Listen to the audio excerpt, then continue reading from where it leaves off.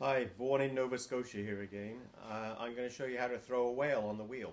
Alright, here is my whale, finished item.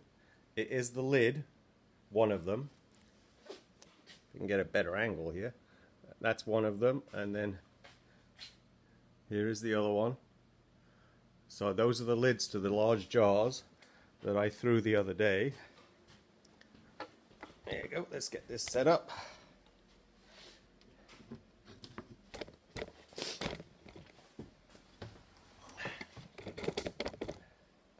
Sorry about the dizziness. If I can get this so you can get a good angle at it. Alright, there's one thrown. That's the body of the whale.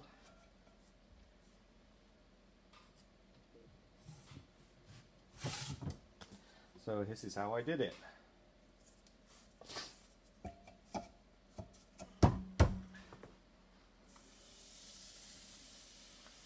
Alright, start off with a clean wheel head. This is about 1.5 pounds of clay.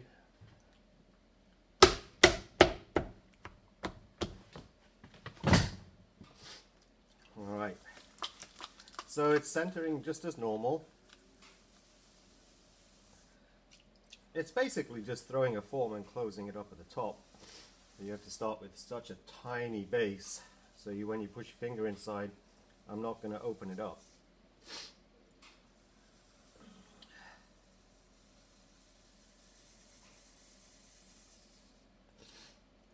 There you go. Down to about 1 centimeter from the bottom, so I got some clay to work with because it's a sculpture really. Slow the wheel down a touch. It's still going pretty fast. Now I'm pushing in every time deep at the bottom, bringing the clay up. I don't want to go too thin because it'll wobble.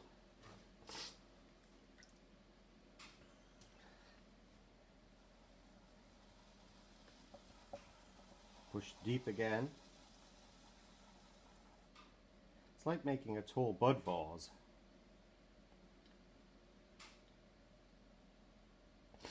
But I'm trying to keep the top narrow, although my hand obviously goes in and opens it up a bit each time.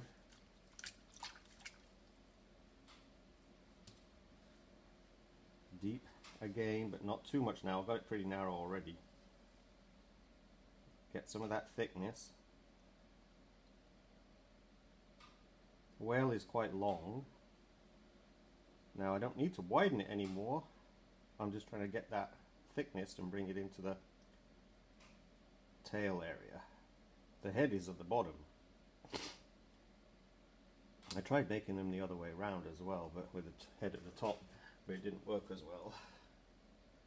Alright, so let's get the water out.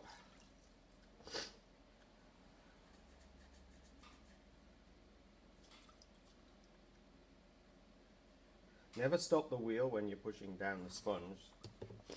Okay, so I'm just going to widen the actual bottom a little bit.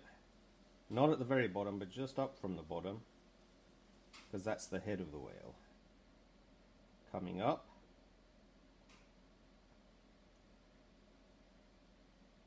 Now it's going to start tapering in from this point on. So this is called collaring. As many fingers as you can get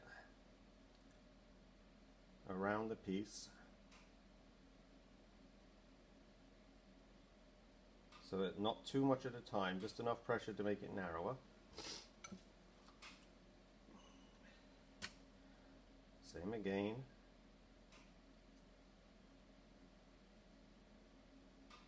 It's quite thick at the wall at the top because I've been pulling all that thickness up from down there, so I can now do a little pull to make it get some of that thickness, make it a bit taller again.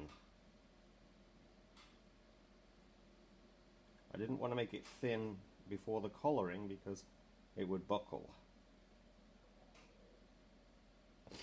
Let's have a look at it, see what we got. Get some water around it. Collar again.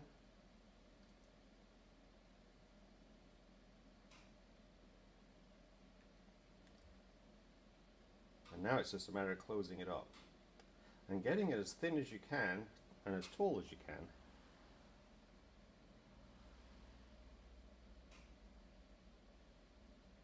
Collaring doesn't work with really thin clay because it buckles. So basically, pinch it together. Now the tail of a whale sort of suddenly goes thin. It's got a lot of body and then all of a sudden it tapers and gets thin. So it's almost like the belly has this little bump. You can see that I'm developing there. And now it's closed up.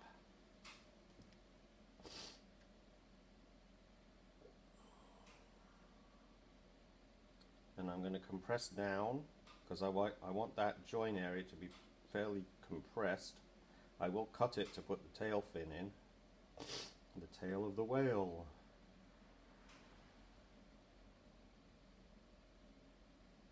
Always a little bit of slip squeezes out, you see. Alright, then you take your metal rib. I'm quite happy with the bottom area down there. And just check it. There's a lot of sculpting to this later on. It takes a long time to make one of these whales. I might try and do it in a stop motion to see how that works. They go so fast, that's the problem with those stop motion things. Alright, there you go, it's like the other one I threw. And then at the bottom,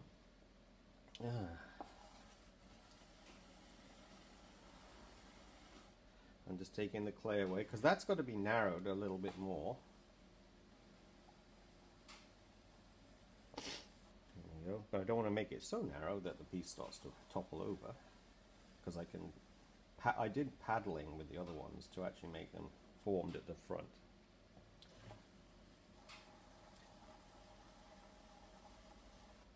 Okay, so that's how to close up the body of a whale. So it's a hollow form, and I can make the whale much bigger than I normally would on my teapots and stuff. So then I'm going to do all the sculpting with all the fins and everything. So I'll be back to that later on. So thanks for joining me. This is Vaughan in Nova Scotia at Westcote Bell Pottery. Stay safe and stay healthy.